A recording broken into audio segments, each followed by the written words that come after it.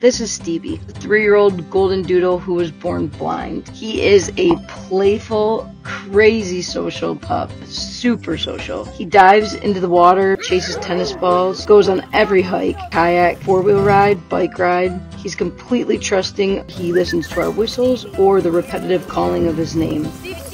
He also uses a funny, we call it Stevie's echolocation, where he barks at other dogs. They're not sure exactly what he's doing at first, but then they pick up on the fact that something's different about him, and they bark back so that he knows where they're at to go play and run after them. So he'll even get in a game of chase with other dogs.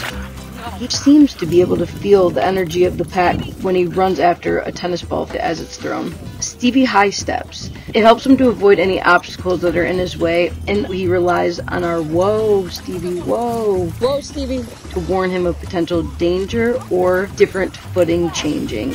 When we call his name repetitively,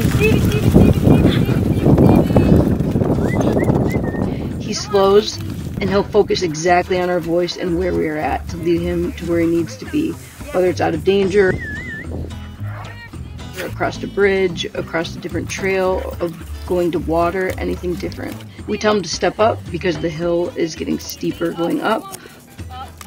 As he goes down the hill, we tell him, "Easy, Stevie, easy," because it allows him to know that he's not going off an edge. Stevie's confidence comes from one thing, and that's from Jeannie, his person. She's encouraged him his entire life to be who he is, to do everything that every other dog does. She's never treated him different. She feeds him with the pack. He runs along in her pack at home. She lets him be a dog.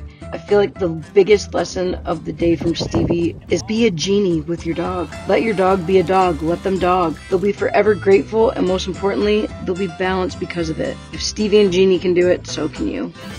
The only thing is, if he gets close to you, just say whoa, because he'll run into you. Yeah. Heads up. Whoa.